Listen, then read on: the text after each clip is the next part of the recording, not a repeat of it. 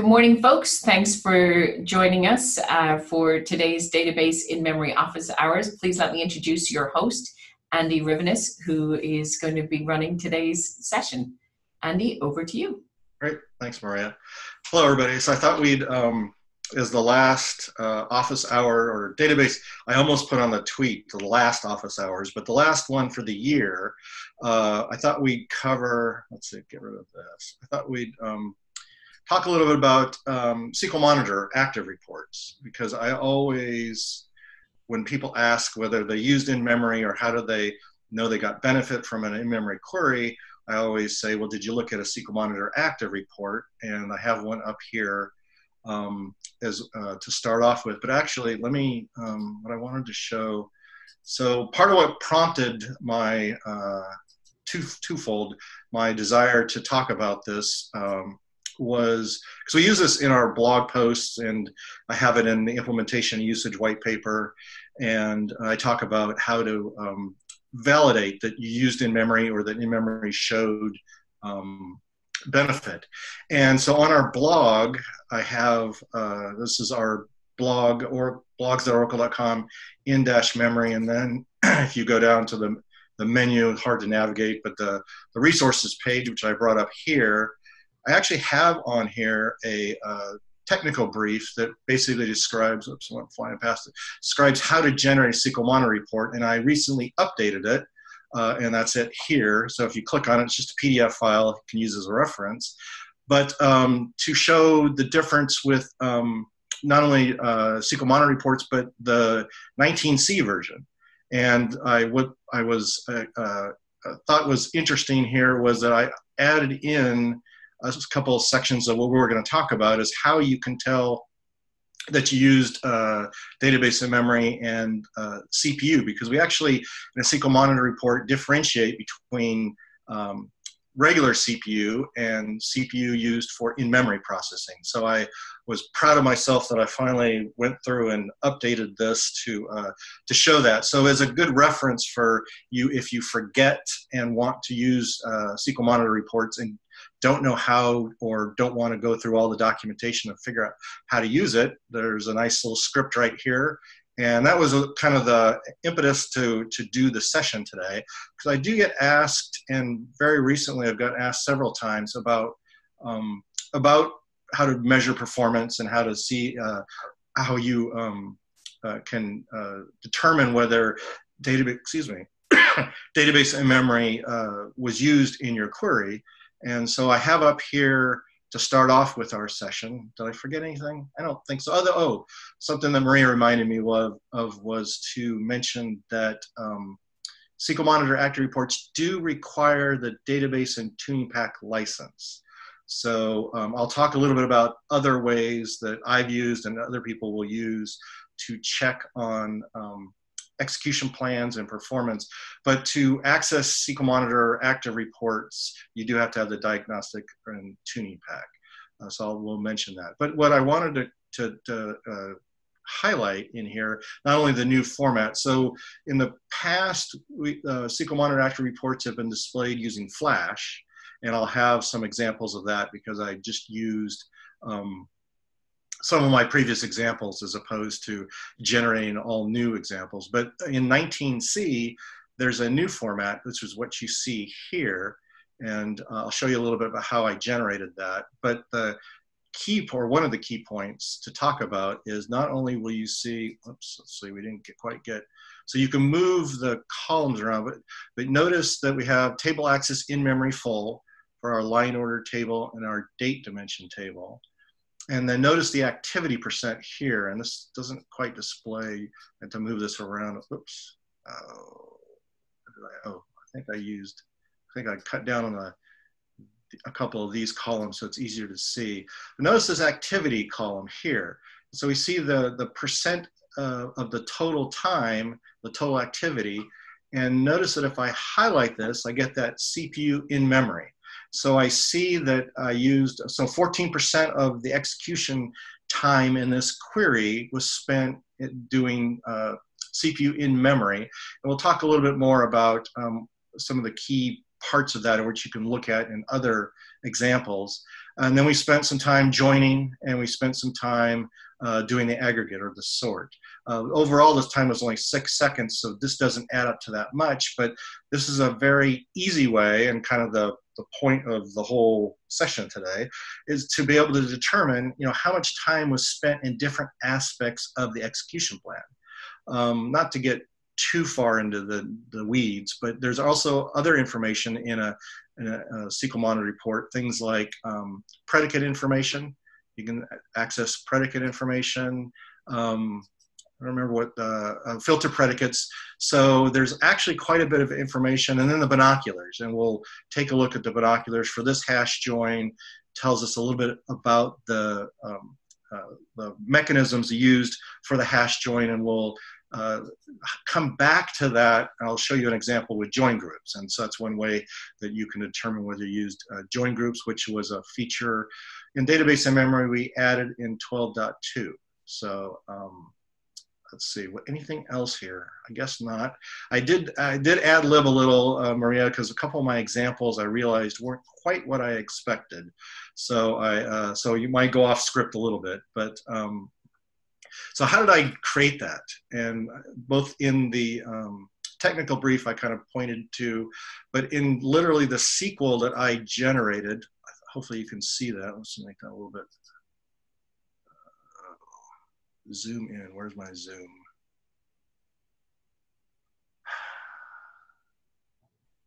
I just use Command plus on the keyboard. That normally works to zoom it in.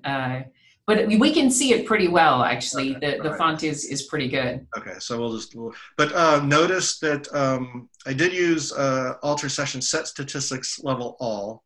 I typically do that to make sure we get all of the statistics associated with it. And since my query ran fairly fast, I did put a monitor hint in as well. So those are two key aspects of doing this if you don't get the data, like say through. So the couple of ways that you can generate a SQL Monitor active report, Enterprise Manager will do that by default for queries that run longer than 5 seconds and or go parallel. And then if they're less than that, you can use the monitor hint, which is what I used here. I just put the no vector transform just so that since we're on 19.5, the tendency for Oracle now, the optimizers always want to do a vector transform. So I just kind of put that in there to make sure that it doesn't do that. But the other key point was literally just this section of code. After I run the query, then I just run that, and that will generate an HTML file. In this case, I spool it, and that's what created that. And so it's actually pretty simple. Or again, if you're Happy Path and you have Enterprise Manager or EM Express or whatever we're calling it now in the latest 19C version, I don't know if you remember what that is. Do we change the name, right? I think we did. It used to be Database Express, but it's a really good question. I'm not 100% sure what we call it. Well, yeah. But so when you do the install, it'll show up. But yeah. For the cloud people, yeah, you can get it in the database and the cloud data management as well. You can go in there to the Performance Hub and generate SQL Monitor reports. Yeah, which actually I don't know why we're struggling with it, because I actually put it right in there, so I talk about it here. I think actually EM Express is called something else, but or Cloud Control, and you can actually go into that area and then click on the monitored SQL and see all of the SQL Monitor reports that are automatically created if you're using that tool. So again, you can refer back to that if you're curious about it. But Andy, just one thing on this one, can you show us the SQL so we know it is the same query that you were running? Yeah, so that's a good point. You can actually click on all sorts of areas in the SQL Monitor report. And what I did is I clicked on the actual SQL text, and then it's a little small, but you can see that that SQL text is the same that's right here. And so you can validate the SQL that got run.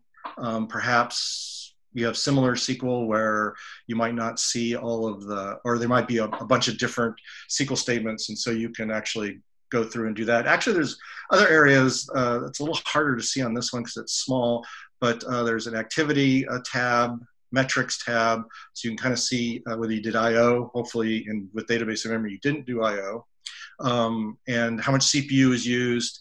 especially, and we'll look at a couple examples with parallelism as well, but there is actually a wealth of information within the SQL Monitor report. So that's a good point to talk about.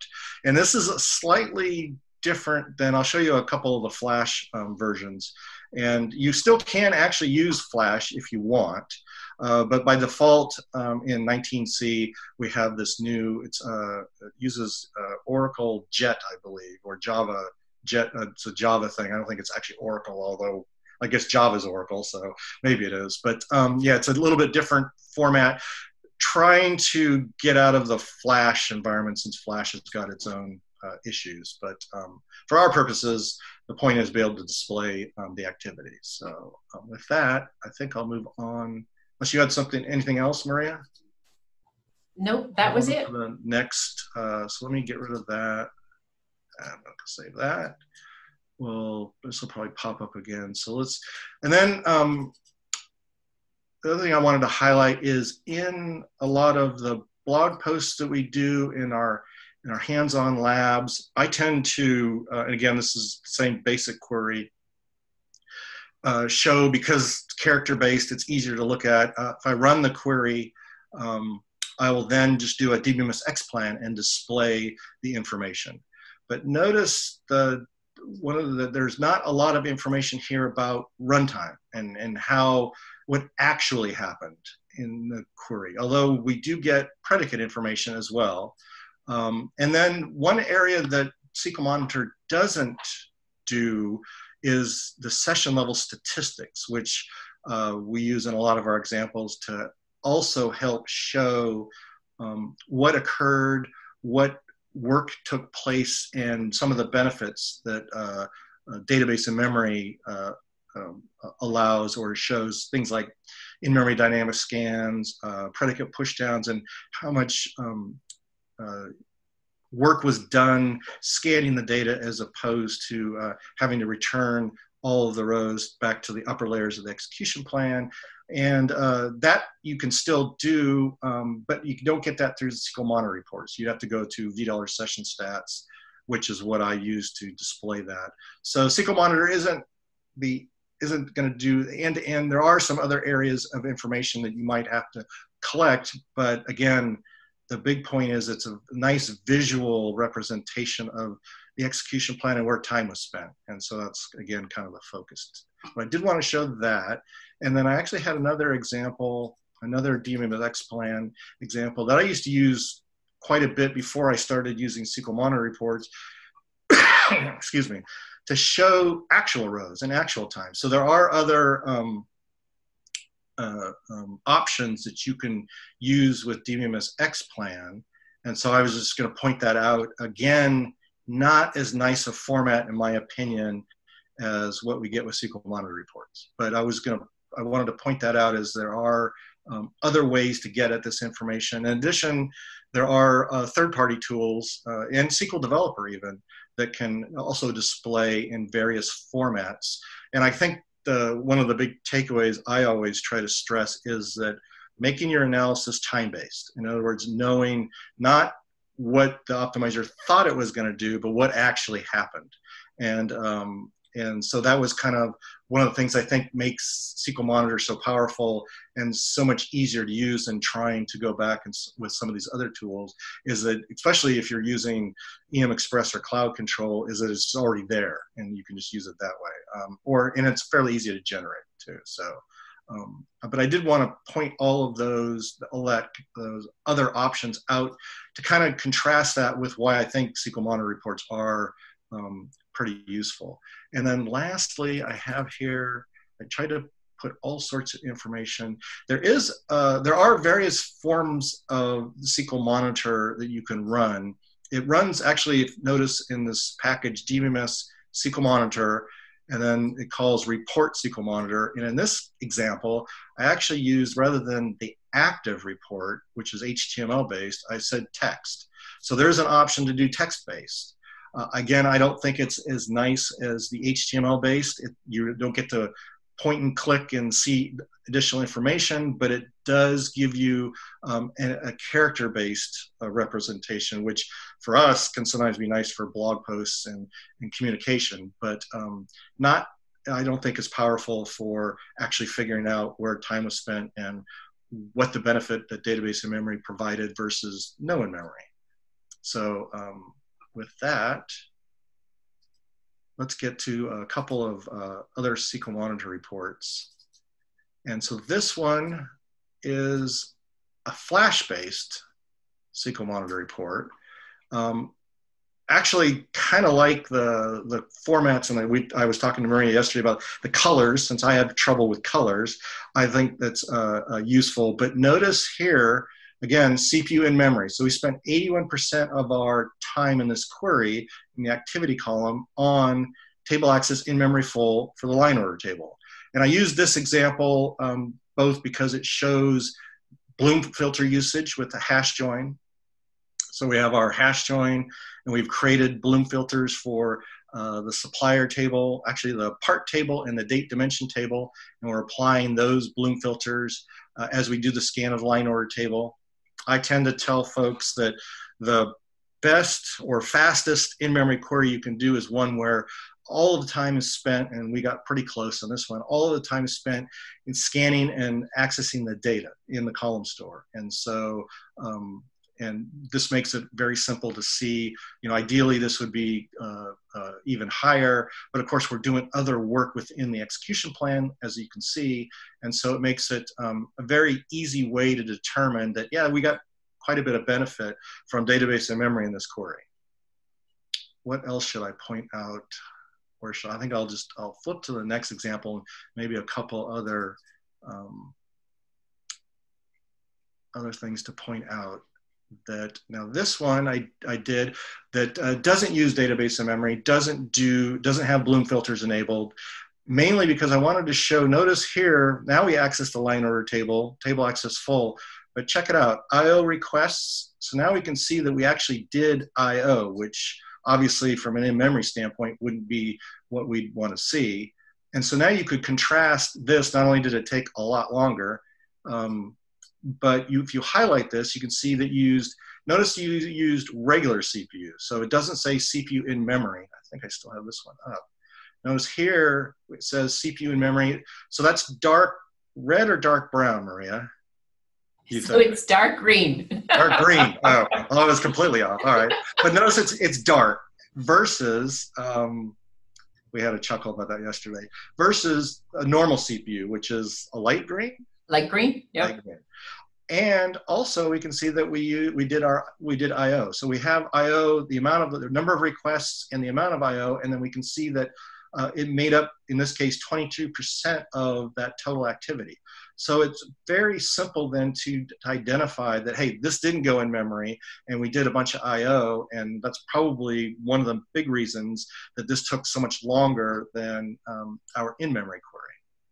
And so, and actually I'm pretty sure they're exactly the same query. I did all the row counts and I was going through my activity. I didn't have this system any longer up and running, but notice we went from, just out of curiosity, 23 minutes to only 3.3 minutes. So database and memory provided a significant improvement in the query time of that execution plan. And with this, it makes it pretty easy to see why, which is, again, kind of hopefully the takeaway you can get from taking a look at this. So let me close out these guys. Yeah, so Andy, I guess it's safe to say that if you see that IO going on a step in the plan that you expected to be coming from the in-memory column store, that's a massive indicator that things are not going as you thought and that you should investigate that. Maybe the object isn't fully populated, or perhaps there may be other reasons for it, but generally it's a really quick indicator to see that it's not perhaps used in the column store.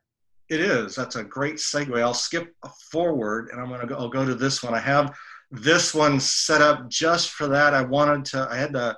This was actually a real one. I wanted to hide some of the, make sure that the customer that I got this from isn't noticed. But notice from that segue, table access in memory full, we have CPU, but notice we've got some I/O going on, and we can see here that we have non-in-memory CPU and we have I/O going on.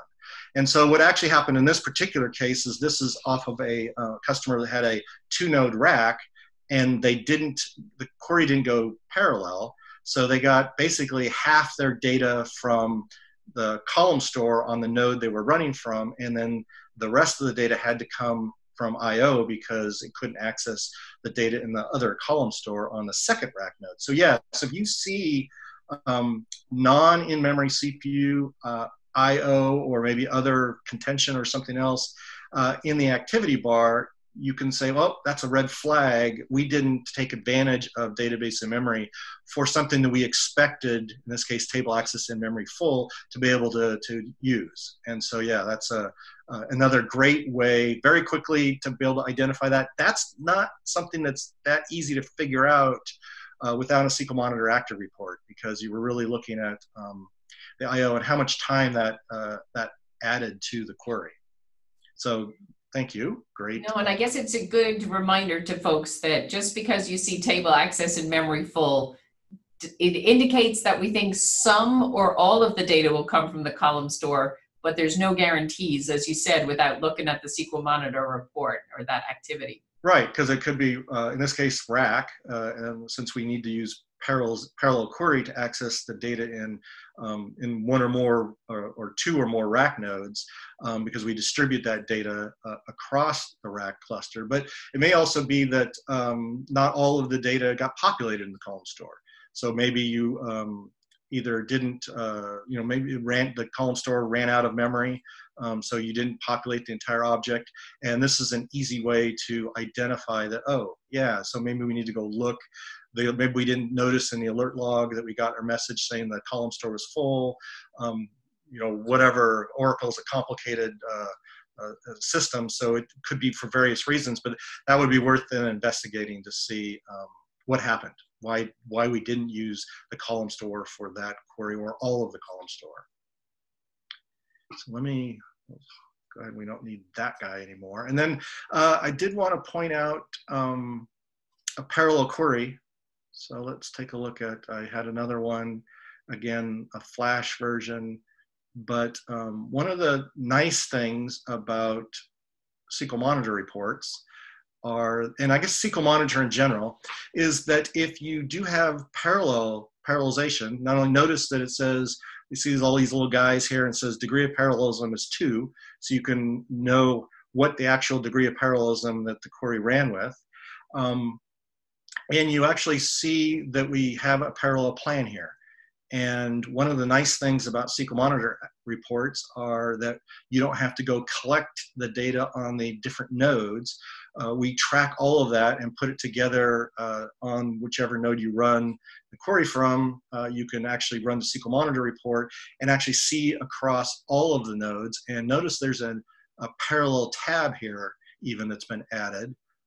And if you click on that, you can actually see what happened. Notice we have a DOP of 2, so we had 2 parallel sets, and you can see what took place within each of those, and you can highlight expand on each of the groups, highlight again. We can see we use CPU and memory.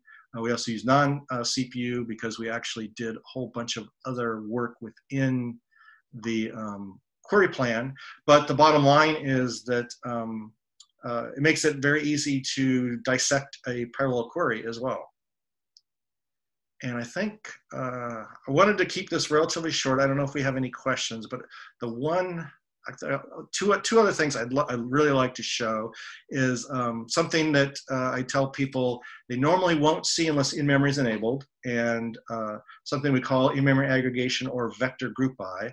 And so again, SQL Monitor active reports give, oh, by the way, you can move things around. So I always tend to move the line number over, get it out of the way.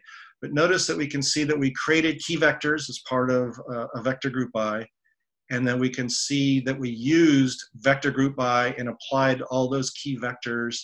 And notice here, that's another good segue, 99%. So we literally did almost all of the work of this query in the scanning and of our line order table table access in memory full.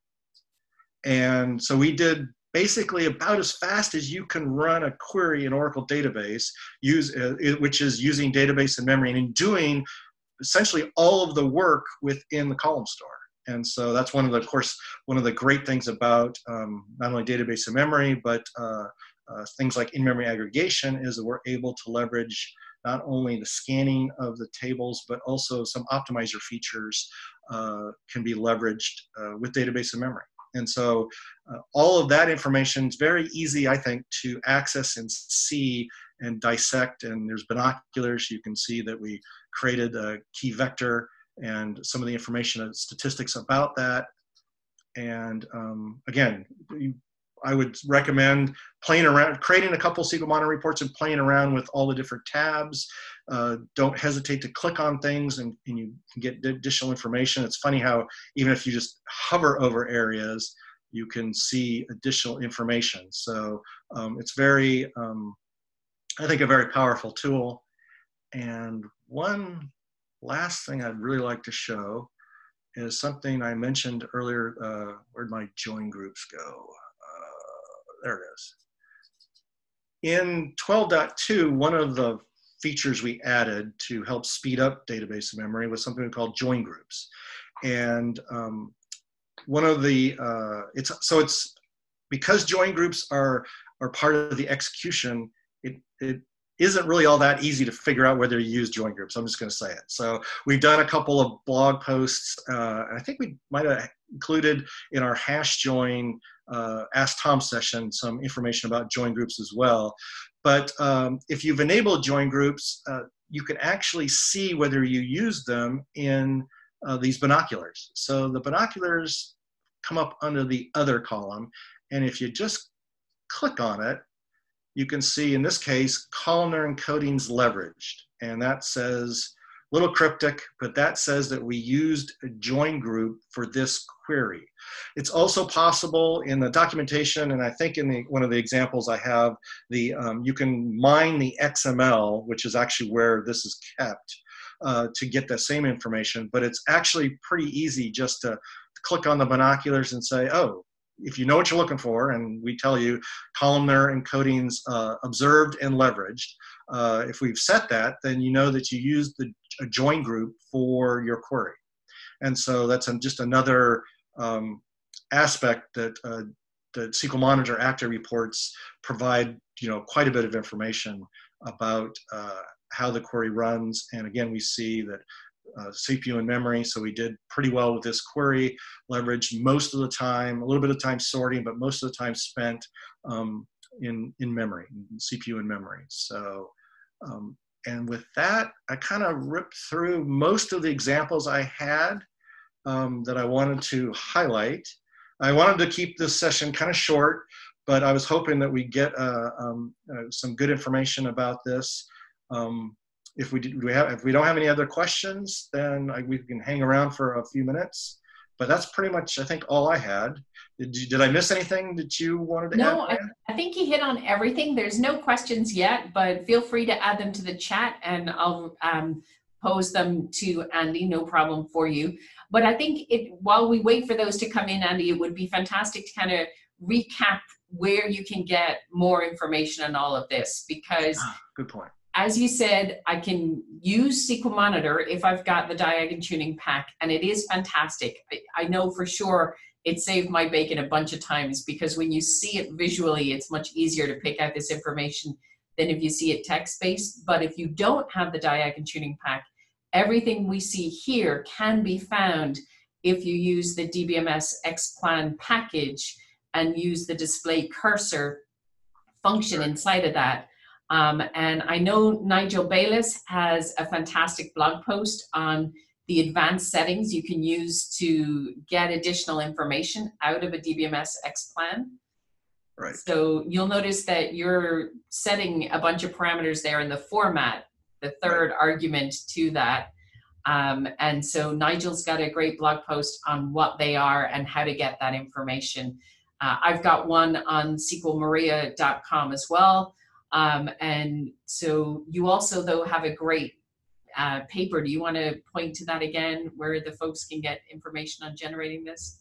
Oh, yeah. Well, I was going to say, because the SQL, I think I have it in here somewhere. The SQL tuning guide is really, I think I have it over here.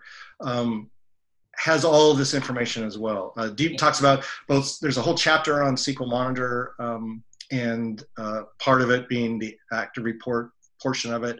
And then I'm pretty sure, to be honest, definitely in the PL/SQL packages and types reference, all of the information both about the DBMS SQL Monitor package and DBMS XPlan, if you're going to go that route, are documented there, along with all of the options. And so I picked just a kind of, this covers most of the areas that I want, but to usually highlight. But there are a whole host of pluses and minuses for different aspects of an execution plan that you can highlight in DBMS XPlan. So yeah, it's worth a read in the PL/SQL packages, types, and reference. The SQL tuning guide being near to dear your heart, I'm pretty sure they go through DBMS XPlan in there as well, don't they? They do. They don't cover it to the same level of detail as Nigel does, or your blog post, right? But the guidance to use that tool or to use SQL Monitor absolutely comes in the SQL tuning guide. Yeah.